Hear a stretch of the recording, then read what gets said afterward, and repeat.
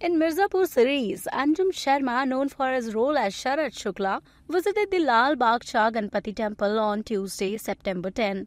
Dressed in a golden kurta and black pant, Anjumm was seen taking selfies and shaking hands with fans.